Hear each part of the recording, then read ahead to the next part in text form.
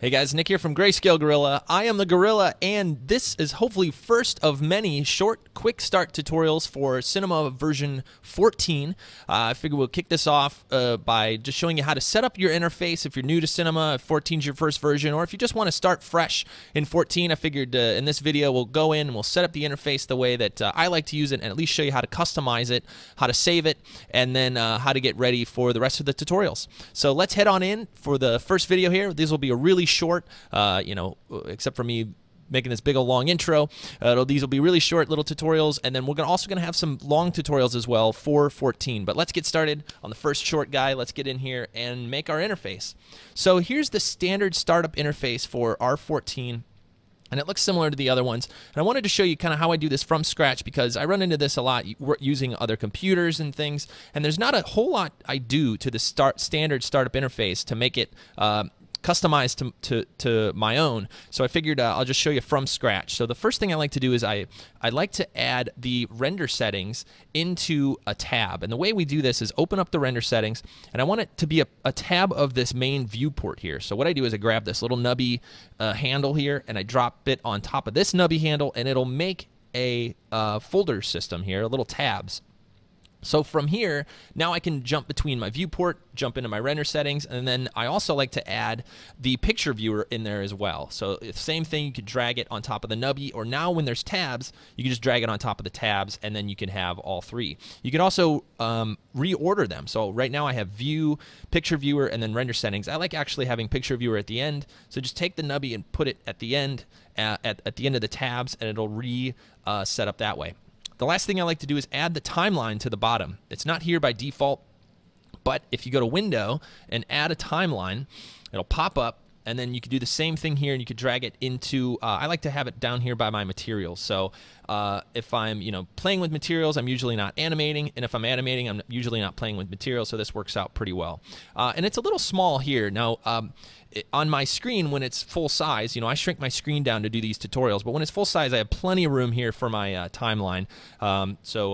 Hopefully that'll help out you guys. And then from here, I have my main setting.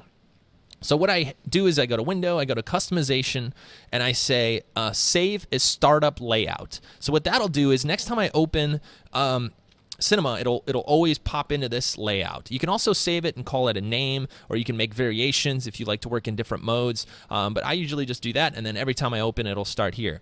The last thing I need to do is make a new file. It's a new .c4d file, and it allows me to make a few other changes, and then it allows me to open that scene file up. Every time I hit new scene file, it'll open up a different file rather than the standard one. So what does that mean? It means by default, you can see we're in a 4:3 ratio, and 4:3 is usually never how I work anymore. Almost everything I do is HD. So what I like to do is I like to go into my render settings, and you only have to do this once. Once you do it once, you're all set, ready to go. So I go to 16:9, and then I pick something I render a lot out to, maybe 1280 by 720, which I use a lot.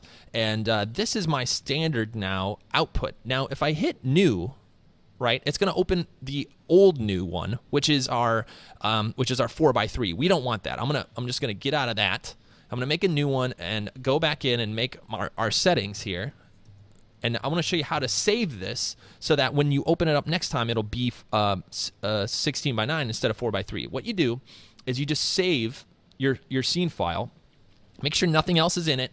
And what you do is you go Save, and then you go to the version of Cinema 4D that you're using. In this case, it's 14, and just save new .c4d and hit Save.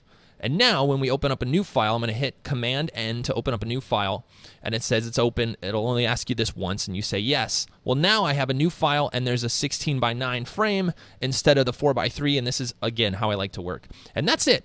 That is how I set up my Cinema for every new version. I'll do the interface changes, and feel free to drag around and play with the interface. If you have specific things you do, make your own custom interface and save it, and get ready for the rest of the tutorials. Well, anyway, that's the first and hopefully quite a few short tutorials. I'll stop talking now, and hopefully I'll see you in another one real soon. Enjoy version 14, and I'll see you in another tutorial. Bye, guys.